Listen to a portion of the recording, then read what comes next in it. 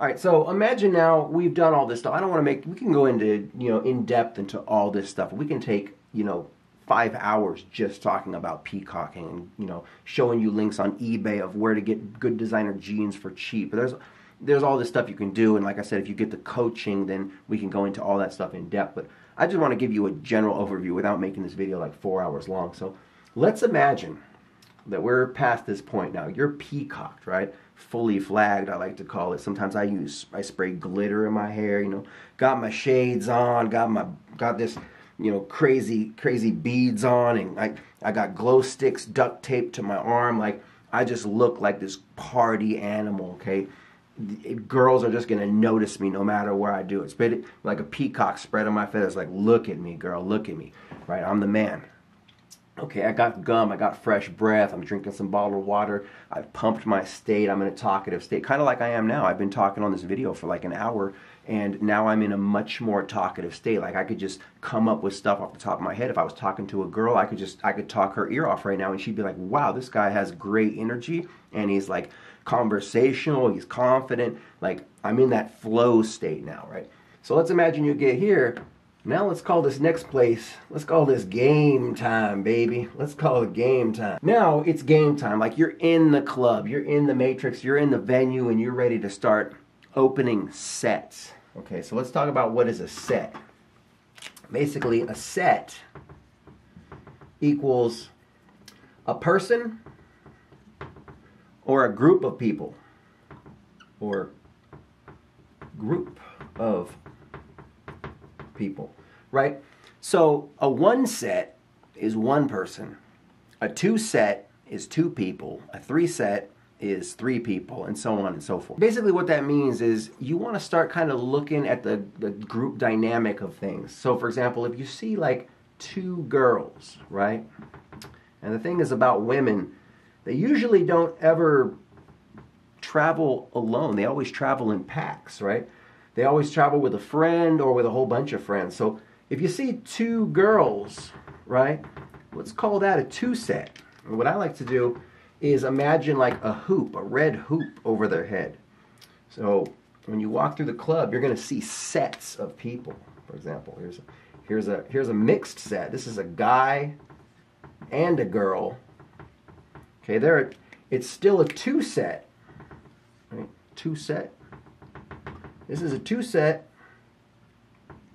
but it's a mixed 2 set, right? So it's a guy and a girl. It's got boys and girls in it. And then it might be a 3 set. It might be 2 girls and a guy. That might that'd be a guy right here. My bad. 2 girls and a guy, right? And maybe that's her brother. That could be her cousin. We don't know. We don't know the group dynamic. All we do, all right now, is we see a 3 set, a 2 set, and another 2 set. And let's imagine this is the girl that you want. So we'll call her the target, right? She's the target of the group. My bad, I'm spelling shit wrong. T-A-R-G-E-T, the target. Okay, well, she got the T on her head. So that's the target in the 2 set. The other girl, we'll call her the obstacle, right? And anybody else who's not the target, they're just kind of like obstacles, right? They're just people that are in the way of me getting to what I want. I got to get this girl's phone number. That's the goal right here. We got to get her phone number so we can put her in the queue, make her a lead. But what do we do about the obstacle, right? Let's imagine this girl is like her fat friend. Like, she's a fat, nasty bitch, right? And she's got a bad attitude. She doesn't want you to talk to her friend. We got to get through the obstacle to get to the target. I'm going to teach you how to do that. So before we even get to that point, before we even get to the point of like spitting game on the target, what we want to do is we want to start out by what's called short setting. Okay, so we know what sets are. First, we're going to start doing what's called short setting. And this is how I do it.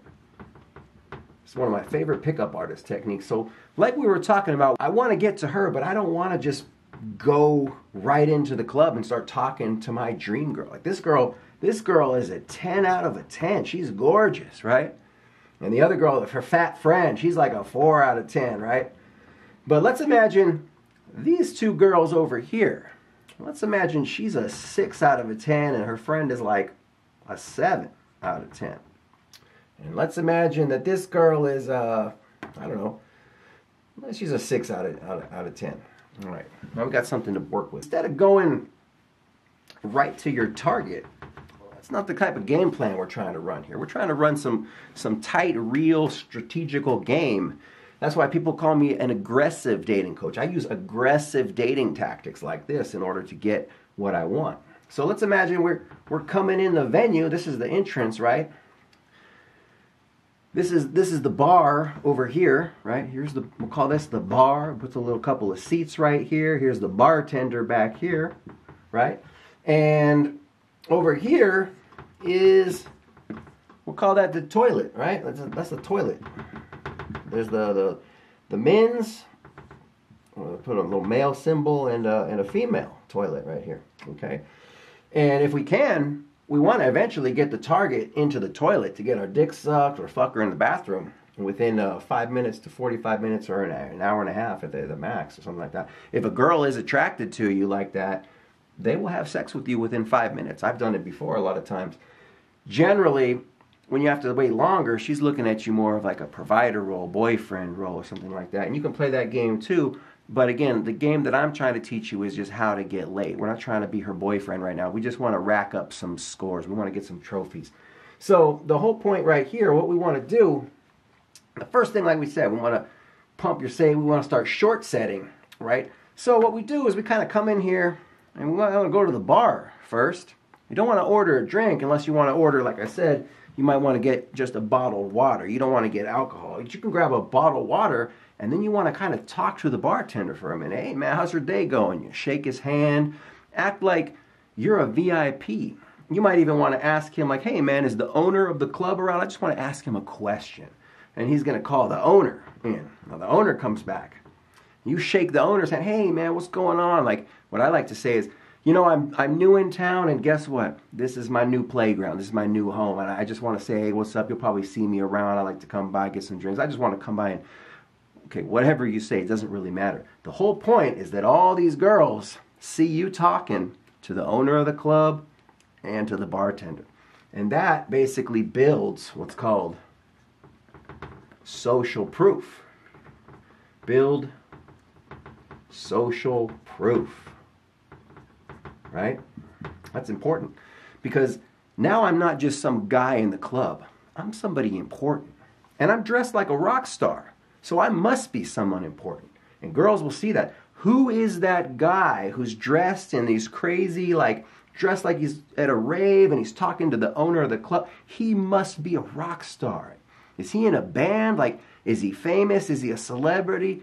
So that starts building the interest of, you know, your audience right here. That's building your social proof, your value in the club. And let's say if there's a waitress or something like that, you might want to talk to her. Maybe there might be another bartender and just kind of, you know, do something interesting right there. Now, after that, what you want to do is you got your water. Now, you're going to go over here. And you're going to start, like I said, you're going to start short setting. So we're going to talk to these people right here. We're going to open this two set, this mixed two set, this guy and this girl. The goal here isn't to get her number, or the goal here is basically, again, to establish kind of a presence and let the target see you. Let all the other, you know, there's a lot more people in the club here, right? They're all the eyes eventually are going to be on you. Who is that guy? So you walk up to these guys, and the goal, again, like I said, is not to get her number. The goal is just to build the social proof. Make it look like you have friends, like you're not there by yourself. Because from her perspective, dude, this could be your brother, and this could be, you know, this could be your girlfriend. They don't know. That's the whole point. So you walk up and you're just like, hey, high five, what's going on? Or like I said, you've got your water, so you might chink their glasses. And you just walk, these guys, if you walked this way, you could chink their glass. Hey guys, how's your night going? Have a good night. Hey, I like that shirt. Hey, keep the vibe pumping. Hey, do you guys know who's the DJ? Like, I love this song. Cheers, cheers. You're chinking glasses. And you walk up to these guys, and we'll call that now your warm-up set. Warm-up set, right? So you're building your social proof, you're chinking glasses, you're talking to people. Now you're doing a little warm-up set. So for example, I don't really want to use my brain power, my RAM, to try to think of like, what's the best pickup line, right? Because when you do that, then you end up walking up to a girl and you're blank and you go, I don't know what to say. Hey, I love this song, don't you? And she's just like, what the fuck? Like, so what I like to do is canned openers. So what we want to do basically is called open, right? You got to open the set. You got to start the conversation. And so a secret pickup line of mine is called the 6ix9ine opener. I like to call it the 6ix9ine line, right?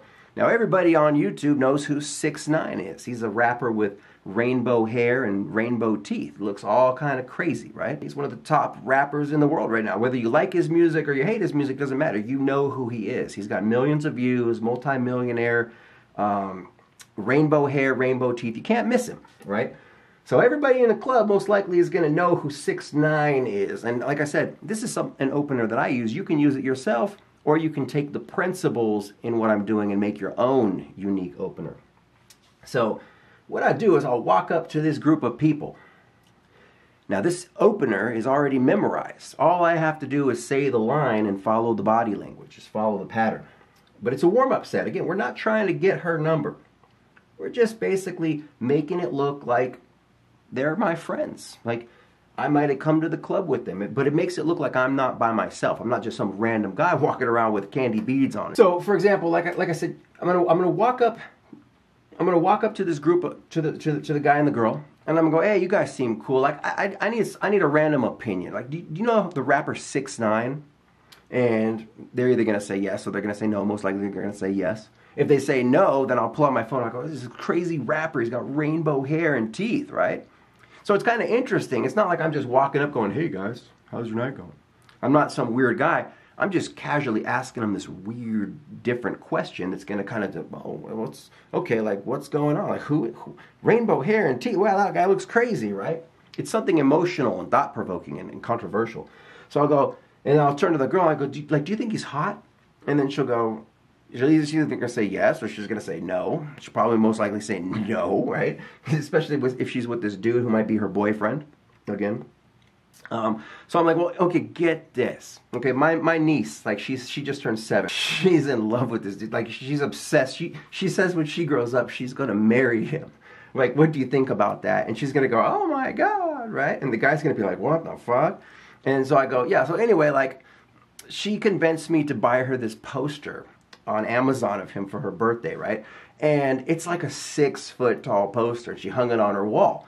And I guess, her mom walked in, and she's thinking, what the fuck is this? Like, and she calls me, like, what do you think about that? Okay, something random like that. And then it doesn't really matter what you're saying. Like, you can come up with any line in order to replace that piece of conversation. But the whole idea is to get them kind of laughing and getting them moving, as if I'm not just some guy who's having a mundane conversation with strangers and sitting there talking, looking bored like a robot. I want it to look like I'm friends with these people, so that this girl sees that, okay, he's not by himself, he has friends, he looks like a rock star, he knows people, like, this guy is interesting. That's the whole point right there. So as you're talking to them for a few minutes, like, if you get a good vibe, yeah, keep talking to them, hang out for a minute, or whatever. And if you're not getting a good vibe, if they're kind of boring and whatever, then you can be like, oh, anyway, I just want to get your guys' opinion, help you guys have a good night. And then, of course, give them a toast, and then you leave, right? So that's like a warm-up set. Now, you can do that on as many different people as you want until you get warmed up, until you get your opener down. But the idea here is, now I'm a little warmed up. Oops, wrong pin. But the idea here is, now I'm a little warmed up, so I'll walk over here, boom, and I'll talk to these girls, right? There's 2 girls and this dude, okay? And out of the corner of my eye, I see a hot girl. I'm like, ooh, there's my target. It's about time to open that, to play some of that real game, to go for that real pussy. But before I do that, I'm going to do another warm-up set, and I'm going to try to see if I can get these girls. I'm going to show you how to do this. So this girl's like a 6 out of 10 and a 7 out of 10, right? Like, again, you don't want to go straight for the 10 out of 10 because we haven't really earned that yet. Especially if you're a guy who's not a 10 out of 10 in looks himself. If you're like a guy like myself of average looks or even below average looks, you need to come with something to the plate. So what we do right here is we go to this other set right here, a 6 and a 7 and this guy. And walk up to them and you go, same thing. Hey guys, random question. I just need a female opinion. Have you guys heard of the rapper 6ix9ine? Okay, get this. You know, my little niece, and you go into the little story again. And you get them kind of laughing, get them intrigued or whatever. And then you ask something like, so how do you guys know each other? All right, so now we're getting to the dynamic of the group right here. And let's imagine this girl goes, oh, she's my friend from work, or we're all friends from work, or something like that. So then you go, oh, that's not her boyfriend. If she says, oh, this is my husband, okay, it doesn't really matter because we're not trying to pick up these girls anyway. We're just kind of chit-chatting again. We're bouncing around, letting the target know that we're this confident guy, like just who's able to talk to people and bounce around. And again, the target has no idea. I could be friends with these people. We might all go to work together or something like that. I might be the lead singer in a band, and that might be the bass player. They don't know. But the idea is we talk to the girl, we say the same opener, and at that point, then basically, if you're getting a good vibe, you do something like, hey, well, let's go meet some friends. Hey, I want to introduce you to some friends of mine. Come hang out. So they weren't really doing anything anyway, and they walk with you. And that is where you roll up to this set, this 2 set right here. And so the same thing, you can come in and be like, hey, guys, so, you know, we were just talking, and I need a female opinion. Well, you guys know the rapper 6ix9ine? Like, I was just telling them, blah, blah, blah, right? So you kind of open the set. Now, again, that sounds kind of weird because you go, wait a minute, that doesn't sound like a pickup line. I thought you were trying to like get her number. And that is the secret of these types of openers, is because you come in under the radar. It makes it seem from the girl's perspective that you're not trying to hit on her. You're not coming up like these other guys going, oh, you're so hot. Like, do you want to dance with me? Can I buy you a drink? You're just this cool guy dressed like a rock star who seems popular. And it's just like, hey, you guys seem cool. Let me ask, you guys know the rapper 6ix9ine? Like, real quick, like, what do you guys think? Right? So I'm not trying to hit on her. And because most times you got a girl who's an obstacle, she's like the cock block, right? And she's looking out for guys that are trying to hit on her hot friend. And this way, it doesn't seem like you're hitting on her, so the obstacle will lower her guard. Okay? So as you open the set, the next thing you want to do is you want to throw what's called a neg. Okay? A neg standing for negative, or negative compliment. Most guys, they always simp, they kiss girls' asses, they suck up to them, they tell them how beautiful they are, they comment on their pictures, heart eye emojis. And when you do that, you basically go in even worse than being in the friend zone, you go into what's called the fan zone. And if you treat a girl like a celebrity, she'll treat you like a fan. You can't do that because girls, what they really want from guys is validation and attention. They seek it. They need it like a drug. They need a hit of that validation. So what you do is you flip it on them. You give them, instead of a compliment, you give them a negative compliment. And I'll show you how to do that.